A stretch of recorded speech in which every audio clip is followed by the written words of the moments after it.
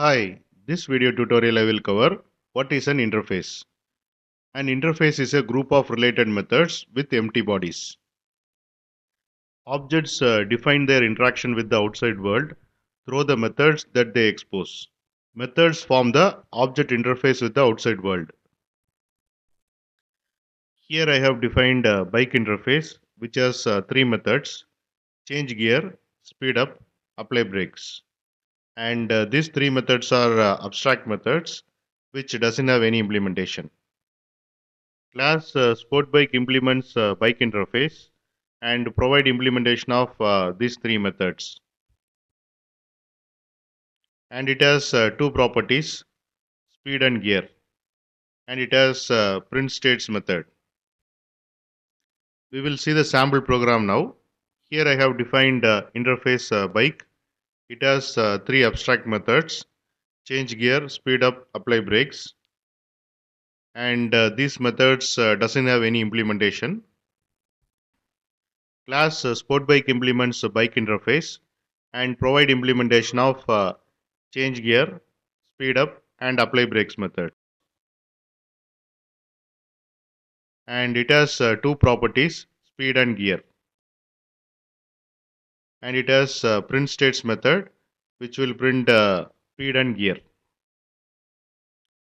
Class Sport Bike implements a bike interface. So this class should provide implementation of abstract methods which are available in the bike interface. Else compiler will throw compile time error. Class interface demo has main method. First I will run this program, then I will explain. This is the output of this program. Inside main method, I am creating a sport bike object. Then I am changing the gear and increasing the speed. Then I am printing the states, and here you can see the output. Speed is 60 and gear is 3. Then I am calling apply brakes method and I am passing 30. Then again I am printing the state, and this time speed has been reduced from 60 to 30 and gear is 3. Implementing an interface allows a class to become more formal about the behavior it promises to provide.